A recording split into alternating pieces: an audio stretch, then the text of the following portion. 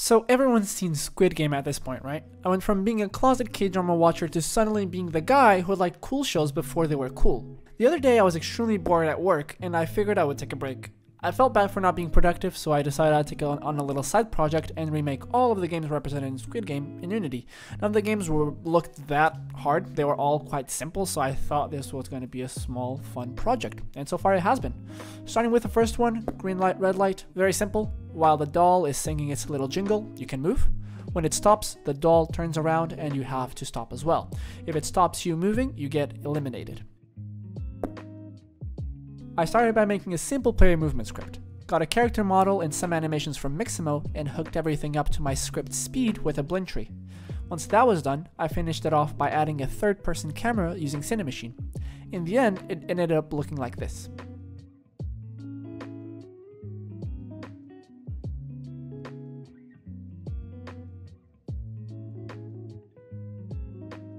Once that was done, I moved on to building the arena. Added some walls and looked through the asset store to see if I could find some good looking doll, but ended up going with Robot Kyle, provided by Unity themselves. I also tried to find some good looking trees, but very few use materials that are supported by URP, which I am using in this project, so I ended up discarding that option. Once I got all the models and animations in place, I started working on the robot's logic. Make it sing the song, and when it stops, it looks through all of the alive players to see if they are moving. If they are, it triggers this kill function, which at this stage it just destroys the player.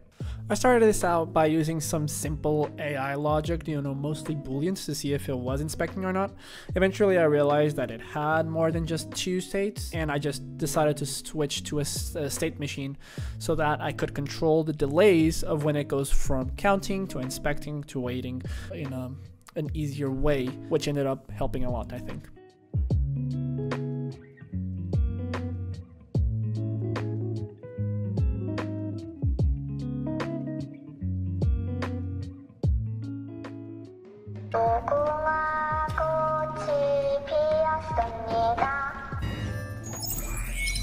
I wanted the environment to feel as immersive as possible, as I tend to neglect that aspect a lot in my personal projects, so I added some extra sounds to the environment, as well as a stepping sound whenever the player's foot lands on the floor. I began doing this through colliders on the feet, but that was very janky and sometimes sounds would play when the foot moved just slightly instead of a whole step, so eventually I found out that playing the sound in the animation itself was easier in this case.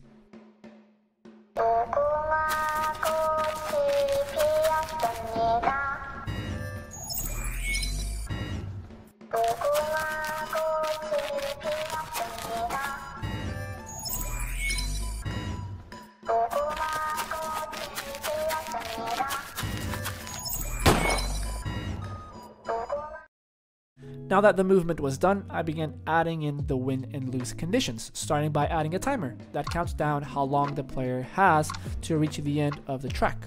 I also added in some AIs to serve as opponents for the player, even though they don't pose much of a threat right now. I thought about adding a push mechanic, just like the Roblox version did, as well as a hide mechanic to mimic the technique that they used in the show, and maybe I will add these in the future, but for now, this works just fine.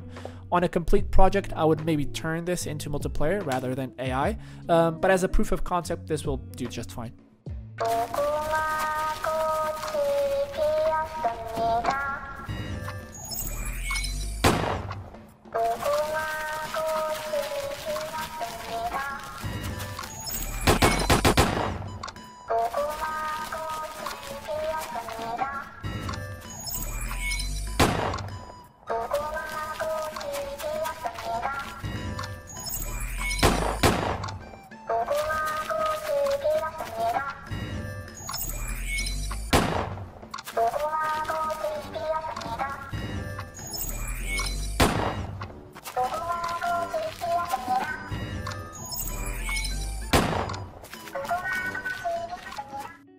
Reaching the final stage of development now, I went on to creating some death animations, grabbing a couple of them from Mixamo and make one of them randomly spawn when a player is killed.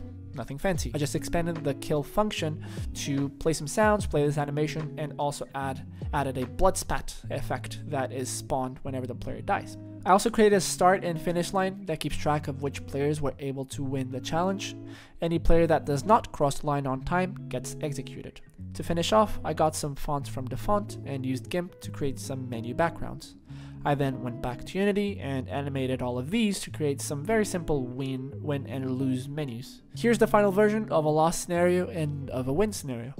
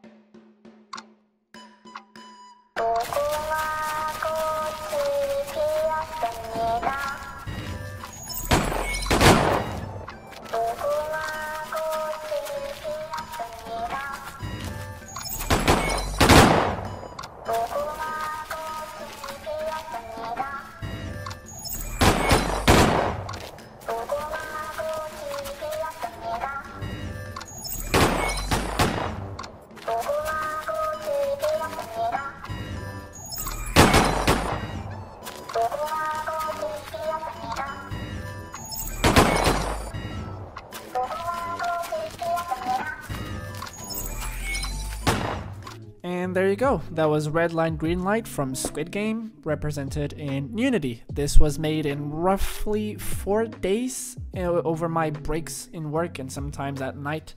Took me about, I'm not sure, maybe 10 hours I want to say, not even, maybe 8, 6, 7, around that time to develop this whole thing. It's also a very simple game. I intend on remaking all of them. Gonna try to have the honeycombs done in a week or so.